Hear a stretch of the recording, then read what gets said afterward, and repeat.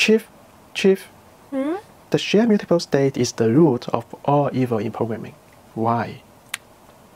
In a meeting, when you ask what's for lunch, then everyone starts talking and responds to others speaking at the same time. Then the key point is I should decide who can respond. The key point is the answer keeps changing all the time. Depending on the timing you observe, the answer will be different. Because everyone can read and write the value in the same way, right? Yep. When you observe the answer, you buy a sandwich, then find that the response has been changed to a burger. But the burger is a sandwich. Introducing CQRS, Command Query Responsibility Segregation. With CQRS, you can make it retrieve and modified data respectively. Of course, you never let me down, but the burger is a sandwich.